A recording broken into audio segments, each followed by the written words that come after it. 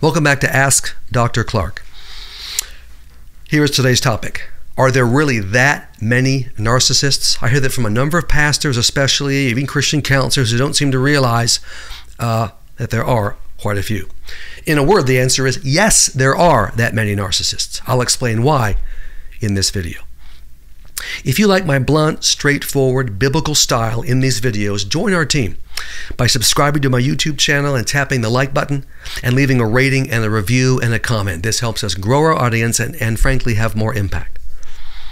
And if you're in a marital crisis, no matter what that crisis is, I can help you. After 35 years, I've got a plan for every single possible marital crisis. Go to the website, davideclarkephd.com, davideclarkephd.com, to see all my resources, including my books and my phone advice service. 95% of my practice now is doing phone advice sessions. I'll get the background and give you a plan of action in 45 minutes. Now, today's question from a YouTube channel subscriber, and it's a good one. Dr. Clarke, I'm married to a narcissist. I read your book, Enough is Enough. Good for you, all right? Little promotion for me. And felt like you knew me and my husband. I have separated and am pursuing a divorce because he will not change. Okay, good for you. This is the choice. He's already made the choice for you. When you leave a man, an abusive man, once you leave him, and it's a secret plan, of course, that I cover in Enough is Enough, what he does from that point will tell you all you need to know. She continues, I talked to my pastor and he told me, and I've heard this a million times, he told me that I was overreacting, that I had no right to separate, and that narcissism is rare. My question is, are there really that many narcissists? My answer, yes, there really are that many narcissists. As usual, the Christian community lags behind. Your pastor, like many pastors and even Christian leaders and some Christian counselors, lives in denial. They want to believe narcissism isn't that prevalent, because then they might have to do something about it if it really is a problem.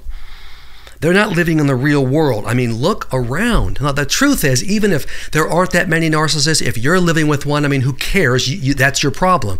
But there are many narcissists out there and growing all the time.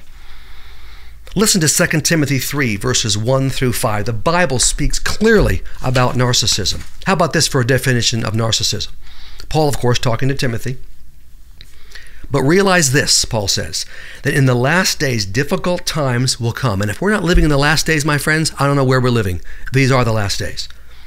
For men will be lovers of self, lovers of money, boastful, arrogant, revilers, disobedient to parents, ungrateful, unholy, unloving, irreconcilable, malicious gossips, without self-control, brutal, haters of good, treacherous, reckless, conceited, lovers of pleasure rather than lovers of God. Holding to a form of godliness, these are the people that are in the church and they look great on Sunday. They're not great. At home, they're disasters. Holding to a form of godliness, although they have denied its power, and avoid such men as these. Wow. Okay. Well, that's pretty clear, isn't it? Paul is describing narcissists and telling Timothy there will be a lot of them in the last days. If there were only a few narcissists, Paul wouldn't warn Timothy about them. Why would he waste time, precious time in Scripture? Of course not. Since the 1960s, our country has been cranking out narcissists at an alarming rate. And if you're paying attention, you can notice. First, the sexual revolution. Free love, free sex with anyone, no consequences. That kind of started the ball rolling.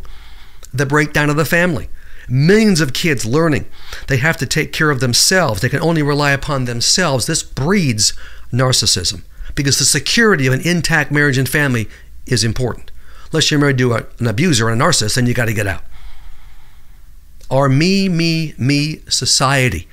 What I think, what I feel is more important than what anyone else thinks and feels, including God. Me. Taking God out of society. Have you noticed that? Out of government, out of our schools, out of our universities. That always leads to narcissism, because without God, it is about me. Children being spoiled by their parents. We now have decades, several generations of kids being spoiled. No discipline, no consequences. It's never my child's fault.